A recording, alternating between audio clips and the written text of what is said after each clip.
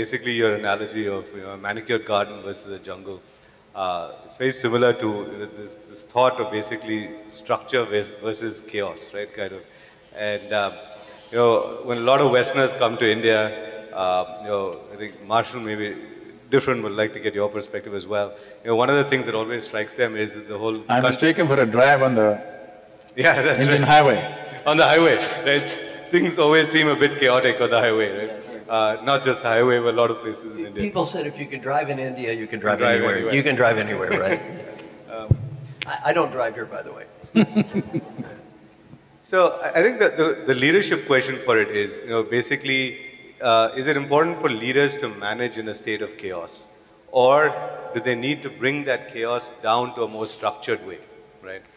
And again, I'm thinking kind of for the corporate world, and how do leaders need to think about that? I mean, should they let the chaos kind of evolve unto itself?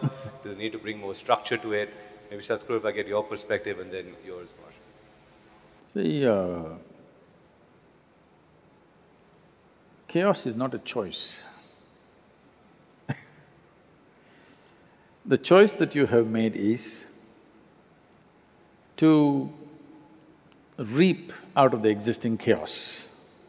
If you choose to make something chaotic, that'll be stupid, it'll go somewhere else. Like for example, the forests. For a gardener's mind, a jungle will look chaotic. But no, there is a very deep order there. That is why a forest will live for millions of years and a garden will not last for a month without maintenance. So it is just that what people are thinking as chaos is because they have an external view of things. They don't have an internal, integrated view of that. If you understand the ecological system, ecosystem, today as we are slowly human beings are beginning to understand, we understand that is the greatest order, because that is the only thing which has lived for millions of years.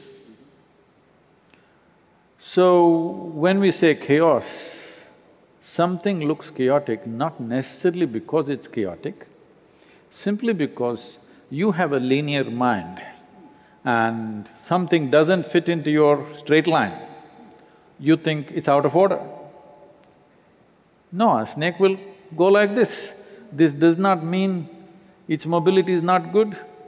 Tell me, without using your limbs, just travel from here to here, let me see. Without limbs, he's going, but he's found a way. That's how he will go. Maybe he will not race with Mr. Bolt, but that's how he goes and he's very effective and he finds his own way of life and he chooses his terrain accordingly and he manages. So this is about different types of lives, different types of people, different types of terrains, different types of activities. To reap the best out of it, you have to harness that rather than beating everybody into one type of system, because in that you may produce some level of efficiency, but you will destroy people, destroy situations. Essentially you will destroy the ecology of the world. I'm not talking about ecology as it is. Essentially, you will destroy the existing ecology and try to create something new.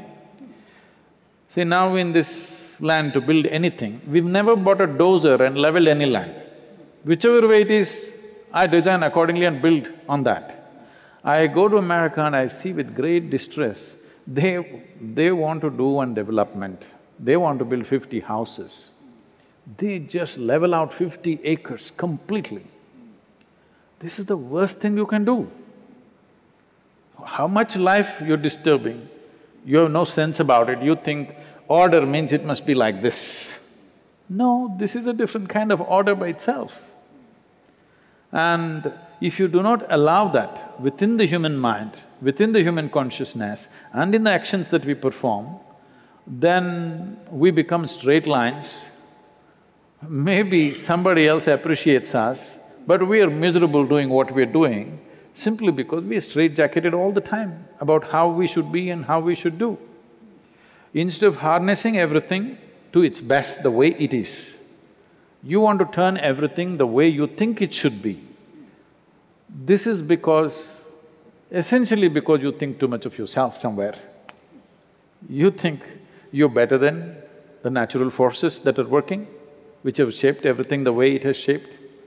So chaos is not a choice. There is always a certain order which is not logically correct. The order of the jungle is not logically correct, but it's the best order because it's lasted longer than anything else. Everybody's talking about building sustainable business. If you want a sustainable business, you must take to the order of the jungle. This does not mean when you say jungle, today in India we're using jungle Raj. Because people believe jungle means disorder. I am using the word jungle as a very superior order. It's a very highly sophisticated order where you don't see any straight lines, but still everything is in place. Everything is in such a way that it can function like this for 1,000,000 years and still last. That is definitely a superior order, isn't it? Marshall, your thoughts on… I like that answer. I thought that was good. Okay.